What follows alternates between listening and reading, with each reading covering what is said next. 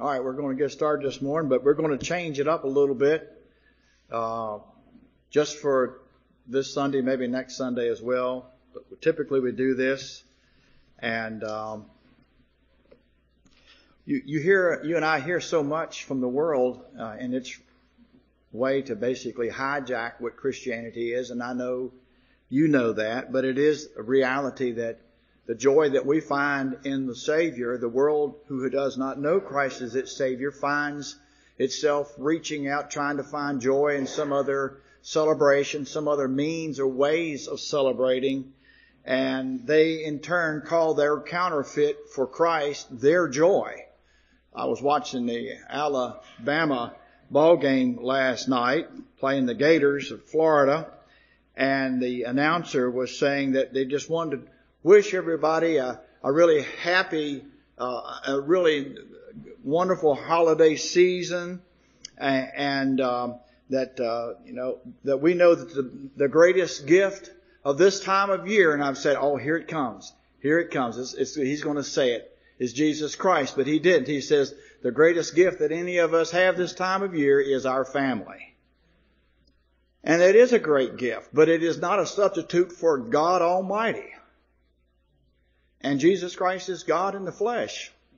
And through God's influence in our lives, through the person of Jesus Christ as our Savior, we learn to have more compassion. We do learn to have more truthfulness to our lives. We learn to be more forgiving. We learn to be more understanding. And we learn to be more convicted to our Creator than anything else. Because it is Him to whom we shall return. As I said with someone I was speaking with last night, the greatest difference between us and God is that He doesn't die. We do. And He doesn't report to us. We are going to report to Him. Other than the birth of Christ and the death of Christ, that was the short little period of time called 33 years of which our Lord lived upon this earth, that He gave His life for us on the cross of Calvary and shed His blood there that we could have eternal life if we would but receive Him as our Savior. And but anyway, I want to talk about something this morning. You see it in your bulletins. Mary found favor with God. I'm going to ask you to turn to Matthew chapter 1. Matthew chapter 1. Mary found favor with God. This is topical lesson 740. December the 20th, 2020. Matthew chapter 1 and verse 18 is where I pick up, because beginning with verse 1 of Matthew, we see a genealogy of Jesus Christ through Solomon and through his foster father, Joseph. Now Luke gives the genealogy of Mary. And Matthew gives the genealogy of our Savior's foster father. And that Jesus was virgin born. Joseph was not the biological father. Jesus was born of the Virgin Mary through the Immaculate Conception of the Holy Spirit.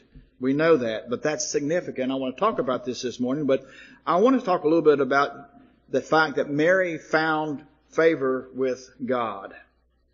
Matthew 1, verse 18 says, Now the birth of Jesus Christ was in this way, or on this wise. Okay, here we go. When as his mother Mary was espoused to Joseph, before they came together, she was found with child of the Holy Spirit. Then Joseph, her husband, being a righteous or just man, not willing to make her a public example, minded to put her away privately or by divorce. But while he thought on these things, behold, an angel of the Lord. You may have in your text, the angel of the Lord, but the definite article is not here, because when the definite article, the word the, identifies a specific angel, this angel would have been Jesus Himself, because He was the angel of the Lord, as mentioned in the Old Testament many times. Though He's a messenger, that's what an angel means, but this was an angel of the Lord that appeared unto Joseph in a dream, saying, Joseph, thou son of David, Now, he wasn't the direct son of David. He was a descendant of King David. Fear not to take unto thee Mary thy wife, for that which is conceived in her is of the Holy Ghost. And she shall bring forth a son, and thou shalt call his name Jesus, for he shall save his people from their sins. Exactly that's what the word means. Now all this was done that it might be fulfilled, which was spoken by the Lord through the prophet, saying, this is Isaiah, the prophet, 800 years earlier. Behold, the virgin shall be with child, and shall bring forth a son, and they shall call his name Emmanuel, which being interpreted is God with us, or the God with us. Definite article, the is seen before the word theos in the Greek. The God with us. Then Joseph, being raised from sleep, did as the angel of the Lord had bidden him, and took unto him his wife, and knew her not. Didn't have marriage, consensual relations with her, till she had brought forth her firstborn son, and he called his name Jesus. Father, we ask you to help us understand this precious passage of Scripture. Understanding, if we can, what the emotions and the mindset that Mary and Joseph had in this time in their life.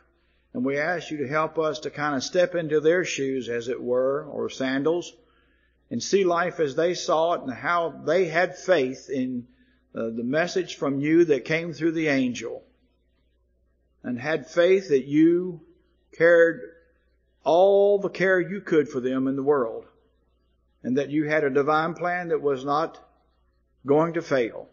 And Father, we pray that as we look into your word ourselves, that we will realize that your plan for us is also a plan that will not fail. And so thank you for this day, and thank you for the blessing that we have to gather. In Jesus Christ's name, amen. I think it's amazing how God makes things so simple and so concise. When God does a marvelous thing, He demonstrates His power, and in doing so demonstrates His great love. And often we fail to realize that the power of God is demonstrated through His miracles. When the news of a pregnancy is announced, the happy couple make room in their hearts for a new life. Then they make room also for the adjustments that that's going to bring to their life as well. And regardless of the heartaches that will come, of course, as being parents, of the long nights of feeding and changing and caring for the child, bringing home the provisions to take care of the child, you begin to imagine your life with that new family member well before its arrival. Smiles overcome worry, and faith overcomes your fears. But you find now that your prayers are longer. You find now that they are heavier in content, that a new one is on the way in your life. And so you start to prepare a place in your heart and in your home for this new arrival. I think that's the way it's supposed to be. I think that's the way that we see the joy of God being shared with us through the miracle of how He ordained that we should propagate the world. But not only that, but also prosper our hearts and our homes. Children need to be seen in that regard. But in Matthew 1:18 through 25, as I just read, for Mary, especially the mother of Jesus, her story is a bit different than the rest of all other mothers, and for several reasons. Number one, she was a virgin. And when the news was given to her, she said, how can this be? I've yet to know a man that is in the physical way and of intercourse. And at the time, she was espoused to Joseph, a man whom she had never known in the marital way. Okay, you get what I'm saying. And though we find out, another unusual thing about the pregnancy of Mary is that her child is conceived by power of the overshadowing of the Holy Spirit. That God's divine plan was to put within her womb and within that egg the seed of God. Not physically, but to do it as a miracle. And then the child was conceived. The Immaculate Conception. A sinless seed.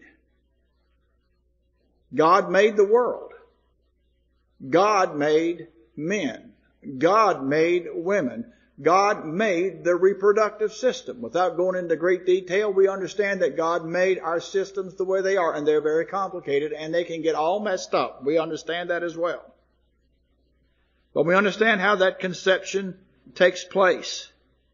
But another thing is that Mary's child is also prophesied to be the Savior of the world. Now, that's one thing if a grandma or granddad or even you or your husband say, look, this child, she's going to do great things. He's going to do great things. We have great promise for her or him. You know, they're going to be the president of a company, or they're going to be a great singer, or they're going to be an explorer, or whatever, or a great teacher, or they're going to be so good in being somebody who's a real good help to the neighborhood, and so things. And then, but when you're a person, you're a woman, and you're a young teenager like Mary was, you've got this heavy burden laid on you that, I just want you to know that this child that you're going to bear is going to save the entire world from its sins. And without him, it's not going to happen. But another thing would come upon Mary is that she would have to tell Joseph of her pregnancy. And that would come to him as a shock. Before Mary, verse 18, was espoused to Joseph, when Mary was espoused to Joseph, we'll get into that in a minute, before they came together, marital cohabitation, before they came together, she was found with child of the Holy Spirit. Then Joseph, her husband, being a righteous or just man, not willing to make a public example, was minded to make her a public example, was minded to put her away secretly or privately. Because Mary had to tell him, Joseph, I've got some news, you might want to sit down for this one. I'm pregnant and it's not yours. Can you imagine the shock on that poor guy's face? And some believe that he was not much older than her. Some say he's a real old man. I don't believe it. I believe they were, and age-wise, compatible. A couple of years difference maybe. What Mary would tell Joseph of her pregnancy would come as a shock to him, as a just man, as this verse 19 says. And he at first, I believe, felt betrayed and shamed by the news from Mary. Also, he looked at the legal ramifications that, this was going to be looked harshly down upon by the scribes and Pharisees. And the whole family was going to be disgraced and be in trouble, be on the outs with people from now on. And so he felt that the only just and more importantly, merciful thing to do was to break off the espousal. Just break off that relationship. Not drag it through the courts and all this other stuff. Not go out into the public square and say, shame, shame on you, young lady, and all that stuff. There's no way this could be possible. Imagine a man being engaged to some young lady and, 2 or so weeks before they're making their marriage plans and they're getting the church or whatever set up and everything is being arranged. The flowers are being ordered. The invitations have already been sent out to the wedding. The family is already footing the bill for the caterers and all that. And all of a sudden, one of the two in this day and age, one of the two tells the other, I'm sorry, but in the last few weeks I've been unfaithful to you. And I don't know what to do. And the other one says, well, we're not going to marry. You've been unfaithful to me. I'm not going to marry you now. What's going to happen after we get married? You think that's going to stop? But this is not the case with her. She was always faithful. But it was a time when the Son of God would be born to the world, and there had to be one to whom this immaculate conception would happen to. She was highly favored of the Lord. But to Joseph's point of view, the only merciful thing to do, the only just thing, was to break off this espousal, which was legally in those days seen as being married, without the physical connection that came with the formal celebration with the family. And so today we would say engaged. Back then, when you got engaged, you were married, legally bound one to the other person. That's the difference in our custom and in their custom, that when you made the commitment to be engaged to someone or espoused to someone, you were theirs. That's never going to change. And there were dowries that were exchanged between the families, and if anyone broke the vow, the dowry of the other family, plus anything that they would have ever inherited, would have go to the innocent party. So if you were to inherit your father's farm or his business, and you were the heir because you had by law a legal right to that heir, you would not get it, even if you were the daughter in Mary's case. It would have all gone to Joseph and his heirs and his family.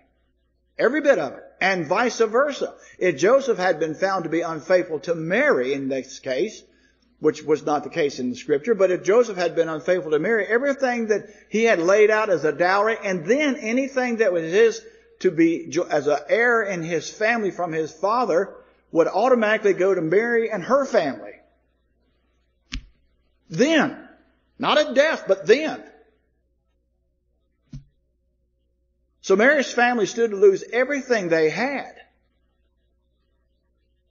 because of this alleged unfaithfulness that Joseph maybe thought that it was on her side. Obviously, she's the one that's pregnant.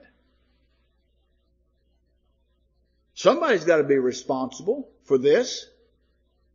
You expect me to believe that you're pregnant and you haven't been unfaithful to me?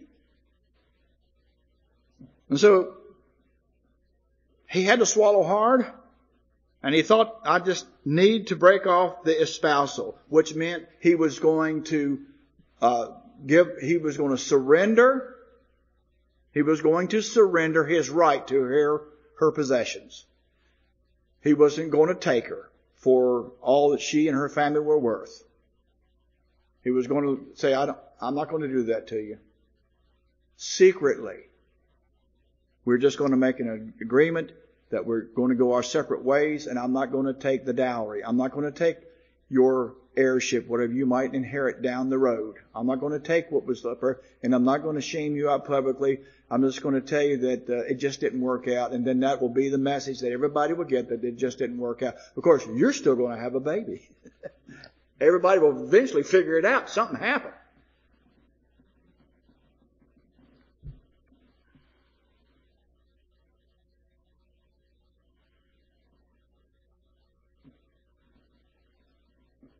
Joseph's love, though, for God, as we will see, had to be greater even than his love for Mary. Now, I want to give you the name of a book that is a really good book to read on what life was like back in the day. I didn't bring it with me. It's in my study at the house. I've got 2 studies, of course. And it's a book written by Alfred Edersheim. Alfred Edersheim. It's called The Life and Times of Jesus the Messiah. And it gives you in detail the historical life and customs, and also the documentation of where these historical accounts can be found in certain writings. And it's a wonderful book to have. I had to study it as I don't know what grade I was in college, junior maybe, but I did a outline of the book, studied every bit of it in detail, and had to write a summary of the book. It's about like this. It's a wonderful book. And it was written by a pastor of a small country church.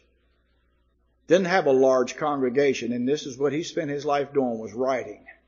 Because he didn't have a big crowd to preach to, but man, could he write. I don't know how well he preached, but he knew his stuff. I'd like to have been in his church. I'm thankful for the pastor that I had, But if I'd have had one, Alfred Erdeshine would have been one whale of a pastor to have had. Small setting would have suited me just fine. But Alfred Erdesheim's book, Life and Times of Jesus the Messiah, really gives a lot more than what I'm going to have to give you today about what the marriage customs were in that day.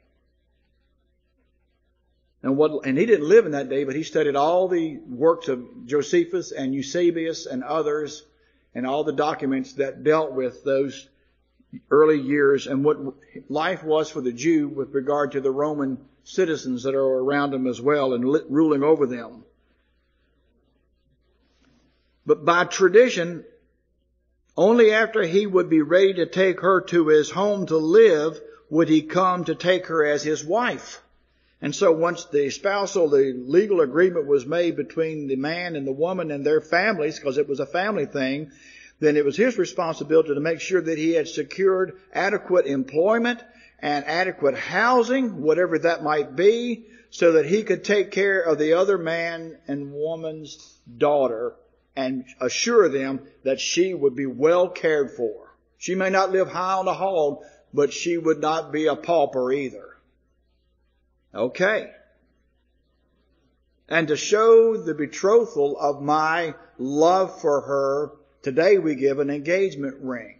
Back then they'd give a goat, or they'd give a piece of jewelry, or they'd give something, but it would be held in dowry in a holding. Okay.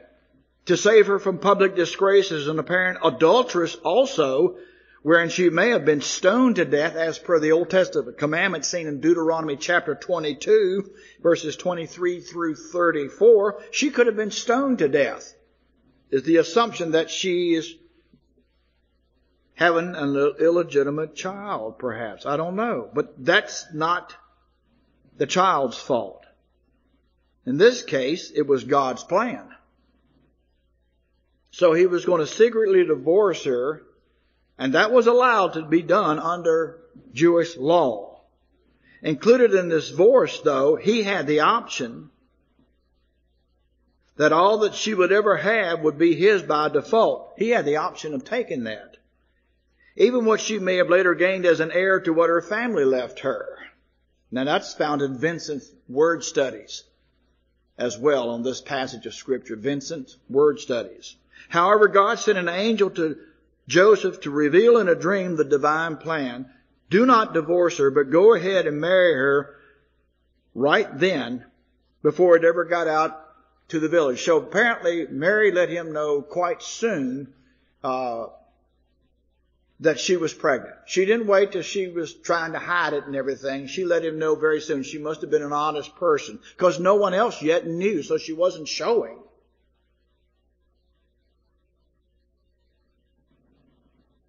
So, okay, let's go ahead and divorce her. She's not showing to be pregnant. And apparently she let him know quite early, as soon as she found out that this was happened to her. That's scary. It's got to be scary. As far as her age goes, some believe she was as young as 14. Some say as old as 18. So I'll shoot for 16. I don't know how old she was, but it's believed, and as custom was then, girls were being married by the time they were 14 years old back in the day. It's a different world then. It's like family was everything. And girls started feeling like if I'm not married and have a family, I don't have anything. Family was everything. And everything that mother did was for that family. And they cherished everything. They didn't have things. They didn't have a lot of stuff. They didn't have entertainment like we do. They had their forms of entertainment, but life was very simple. It was very straight. It was very clear-cut, and it was very survivalistic as survival goes. That wasn't uncommon in the early Americas either, as far as that goes. People make fun of that a lot of times, but that was just more of a common thing than you probably imagine. Well, God sent an angel to reveal in a dream the divine plan to not divorce Mary, but to marry her. And says in verse 20, but while he thought on these things, behold, an angel of the Lord appeared unto him in a dream, saying, Joseph, thou son of David, fear not to take unto thee Mary thy wife, For that is conceived in her is of the Holy Spirit. She shall bring forth a son, and shall call his name Jesus, for he shall save his people from their sins. Joseph will require a great deal of faith in God's Word, and he would require a great deal of faith in Mary's innocence. Those two things that would require faith. That Joseph had faith in the Almighty, and he had faith in humanity. Mainly and specifically, namely, Mary. And there are times when we all have to have faith in God, but there are also times you've got to have faith in people. And Joseph had to have faith in her because, this was all, out of this world. He had to have faith in Mary's innocence that this child, and she told him what the angel told her, that she was going to conceive of this child and who it would be. And the angel told Joseph, this child is going to come into this world and it's from God. It's not something bad that she did. So Mary's innocence was tried. God's Word was tried, but Joseph's faith was even more tried. That the child was from God, and he would have his faith tried as to the veracity of the angel's message in that dream. And so Mary would also need faith that God would convince Joseph that she had done nothing wrong. So Mary had to have faith in God's message from that angel that this was from the Lord and who this baby was going to be and what this baby was to represent and do for mankind. And she was also going to have faith that God was going to speak to her spouse, her husband as it were, to square it away with him, which God did. And I sometimes pray for God to speak to my wife, to help her to understand what I'm dealing with as a pastor, as a husband, as a man. And I believe that she prays for God to reveal to me what I need to do to be a better husband to her. Don't ever think that the thing that you're praying for the other person to do on your part, they're praying for you to do on their part, God doing that part through you too.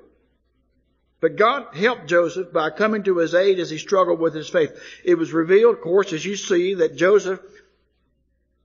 indeed the baby Mary carried was conceived of the Holy Spirit. It appears that Joseph was a man of pious faith and a man who put trust in God and the Word of God. So that pretty much settled it for Joseph. The Old Testament prophecies foretold of a child who will be born to a virgin. Why not her? Or why her? Well, why her is because Mary found favor in the eyes of God. This child would be Emmanuel, which means God is with us. Isaiah chapter 7 and verse 14 tells us that. Isaiah chapter 7 and verse 14. Therefore the Lord himself shall give you a sign. Behold, the virgin shall conceive and bear a son, and shall call his name Emmanuel, or Immanuel. Immanuel. And that is literally meaning God with us. Also Matthew 1:23. Behold, the virgin shall be with child, shall bring forth a son. They shall call his name Emmanuel, which being interpreted, God with us. Also Micah, the prophet, towards the end of the Old Testament, had a prophecy. And if Joseph read and studied not only the prophecy of Isaiah, but also the prophecy of Micah. Micah's prophecy told Joseph, and any well-versed Israelite, that this child would be born in the little village of Bethlehem. Now this was yet to come, and we'll get there in the next lesson. They were in Nazareth. That's up north, near the city of present-day Haifa. And they would travel south down to Bethlehem, which is 5 miles on the other side of Jerusalem. Just a little hamlet, basically, nothing big, fancy. Didn't even rank being on a map back in the day. It is now, but not then. And so in the prophet Micah, chapter 5 and verse 2, Joseph would have read that there would one day come forth a ruler in Israel whose goings forth have been from of old, from everlasting, that this would be a divine sent Redeemer. Well, it would have to come through someone, and it would have to come through the lineage of David. He knew that prophecy. He would have to come to a virgin. And Mary says, well, that's me. And I'm the one. You know, sometimes it's so hard for people to believe that you're actually the one. I'll tell you, I'll give you a perfect example of this. I'm being a little humorous right now, but I used to watch wrestling all the time as a child growing up. My daddy would have us work on Saturdays on the farm. Of course, we worked during the week too. But on Saturdays, we made sure we got in on time to watch Mid-Atlantic wrestling. Usually it's from Starland Arena, right here in the great town of Roanoke, Virginia. And then there were other places they had the wrestling as well. And it was probably at the old National Guard Armory on Reserve Avenue. And there was places all around where they would wrestle. And they had all kinds of names and everything. But we always made sure that we stopped long enough to cutting wood or whatever we were doing on the farm to watch wrestling. It came on every Saturday around noon, lasted till 12:30, maybe 1 o'clock, but it was wild and exciting. And we could not wait to get out the front or back door, my brother and I, to try one of those moves out. Every once in a while we tried one of those moves out on my father. It didn't work out too well for us, but at least we tried. And there was a wrestler by the name of Chief Wahoo McDaniel. Stout man. Well, I met him at Dorton Arena when I was in the Army at Fort Bragg. A buddy of mine by the name of Gary Knapp from Brattleboro, Vermont. We went up there with another friend of ours to take in some wrestling, as they called it. And we were sitting out there, and he was fighting a fellow by the name of Johnny Valentine. He was mean as a snake. So he made the bad guy look bad, and Chief Wahoo made the good guys look good. So I saw him stand over there, and people were getting autographs. So I walked over to him, and I got a chance to talk with him for a while. Man had great big, his hands looked like a ham. You've seen a big old ham? Well, he great big old thick hand. Great, just real nice guy. And I thought to myself, when I walked over and started talking to him, shook his hand, he had his outfit and all on, I thought, this is happening. This is really Chief Wahoo McDaniel. He is all that and a bag of chips and a can of corn to go with it. He was always the one I'd cheer for. Well, anyhow, that happened. That was real. I know that sounds a little silly, but when you finally realize that this person is the real person, then you accept them for who they are. Professional wrestler, or professional ball player, or professional musician, or actress, or actor. I guess they call them all actors now. You don't want to separate anybody from thinking there's actually a gender that's wearing that dress. We don't even know that anymore. But I call them actors and actresses. And I've met very few of those.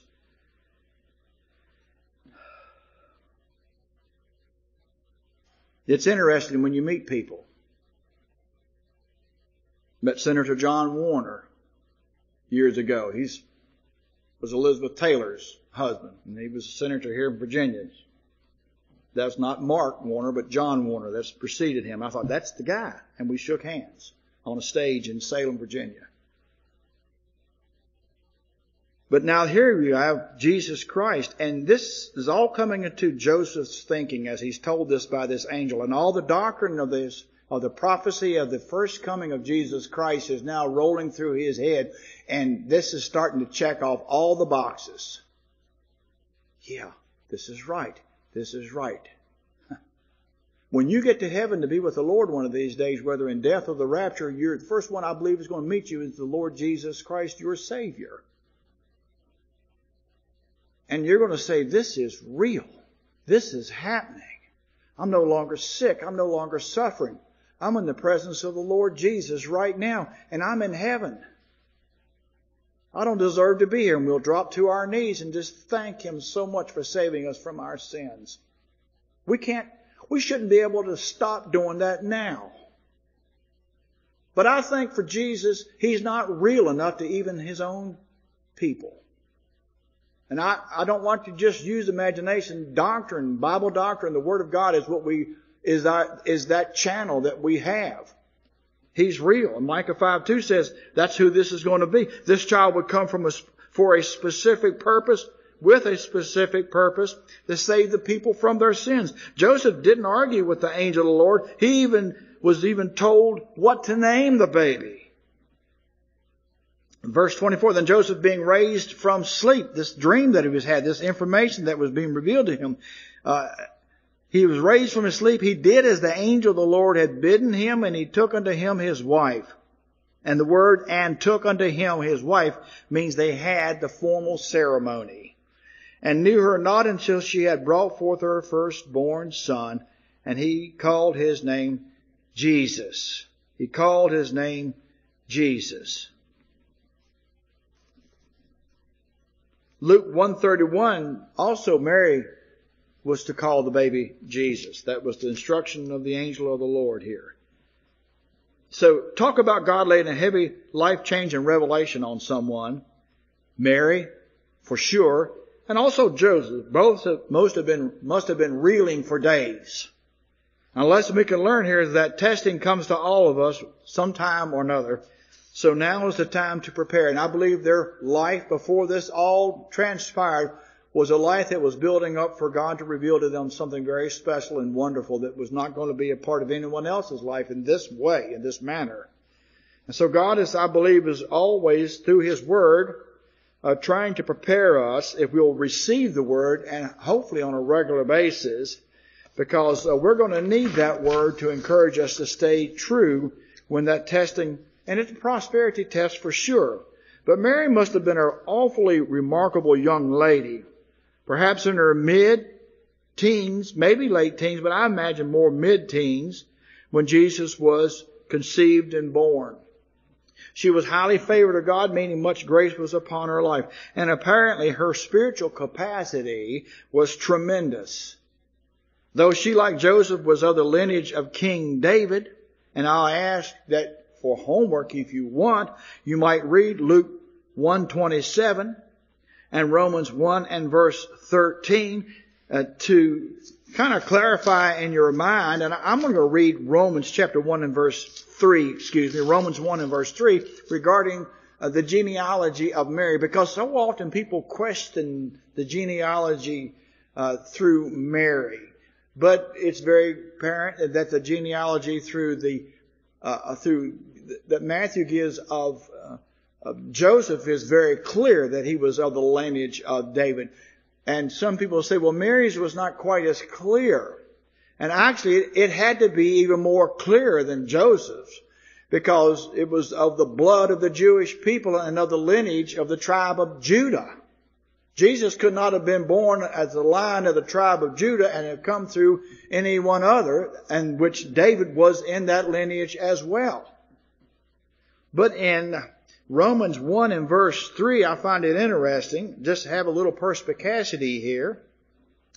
Paul says regarding being saved, which God had promised before by His prophets in the Holy Scriptures concerning His Son Jesus Christ our Lord, who was made of the seed of David according to the flesh.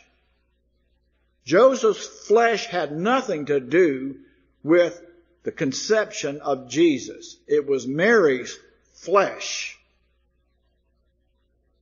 that held the cards, as it were, to the lineage of Jesus being born of the seed of David, not Joseph, because they didn't have sex.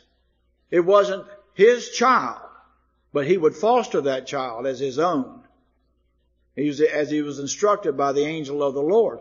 But Mary would be of the flesh, which meant he was fully of the tribe of Judah, of a seed of David. I want to also note here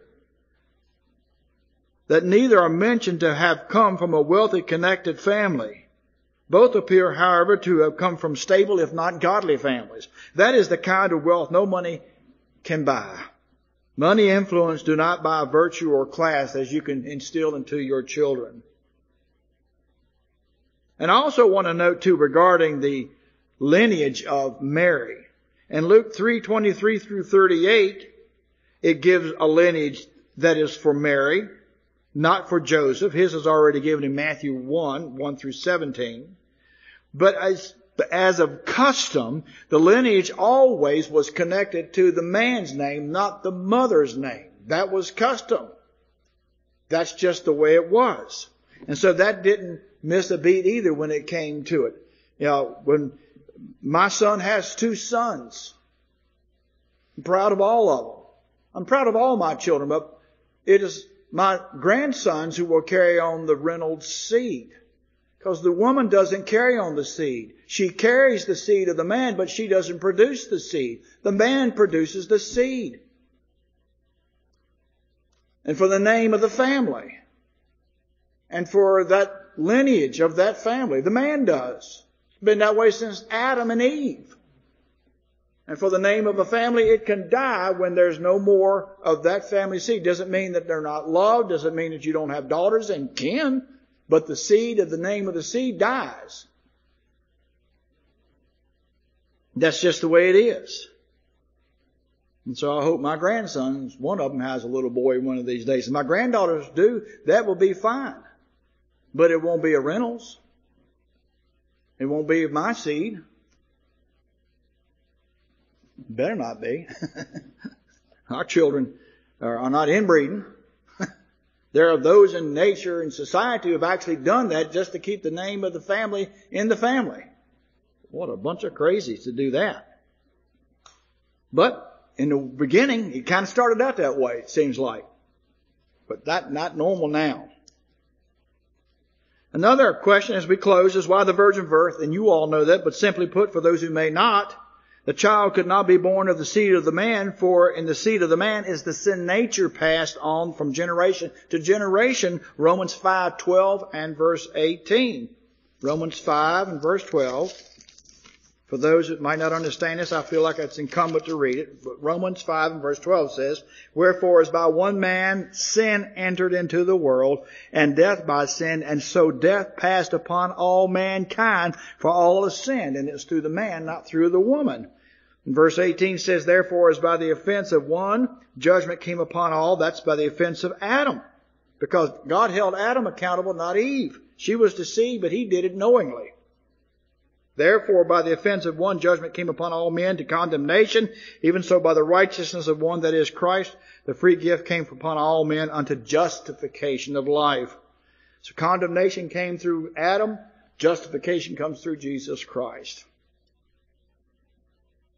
And thus is prophesied as part of the curse that God put on creation since the fall of mankind, that it would be the seed coming forth from the woman that would crush the seed of the serpent. The serpent is Satan, the evil one who tempted Eve, Genesis 3 and verse 15. But with Mary, pure and wholesome, though not with a sin nature, God chose to implant the divine seed by way of the Holy Spirit, called the Immaculate Conception, bringing forth both God and humanity within the womb of the Virgin Mary, the sinless baby Jesus. Even her cousin Elizabeth, as per Luke 1:36, though was past childbearing age, she too would find herself with child by her husband Zacharias. Then follow up the words of the angel Gabriel, Luke 1:37, for with God nothing shall be impossible. So Elizabeth would bear John the Baptist a few months earlier. He would be the last Old Testament prophet. And Mary would bear Jesus, the Savior of the world, a few months later. So indeed, Mary found great favor in the eyes of God, as she was deemed blessed for all generations. And so if you would take a moment, maybe this week, to read from Luke's Gospel, chapter 1, verses 46 through 56, that wonderful prayer of Mary. So God bless you all as you read that and add to your edification of the wonderful history that is behind our Christian faith. Father, thank you for this day and for your blessings. Thank you for your word, and we ask for your guidance and strength. And in the process of this day, may we continue until we be reminded of who our Savior Jesus Christ is. In his name we pray and give thanks. Amen.